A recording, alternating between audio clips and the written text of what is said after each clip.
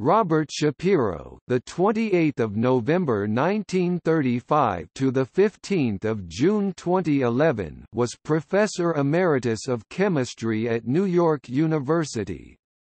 He is best known for his work on the origin of life, having written 2 books on the topic, Origins: A Skeptic's Guide to the Creation of Life on Earth 1986 and Planetary Dreams 1999.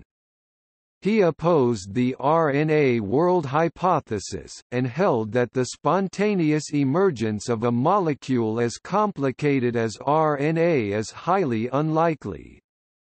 Instead, he proposed that life arose from some self-sustaining and compartmentalized reaction of simple molecules, metabolism first, instead of RNA first. This reaction would have to be able to reproduce and evolve, eventually leading to RNA. He claimed that in this view life is a normal consequence of the laws of nature and potentially quite common in the universe.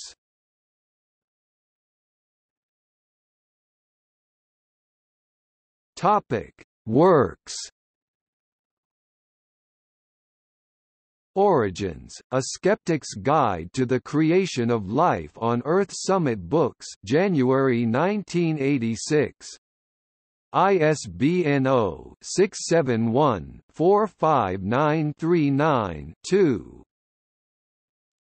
Planetary Dreams: The Quest to Discover Life Beyond Earth. Wiley, 1 edition, 1999. ISBN 0-471407356.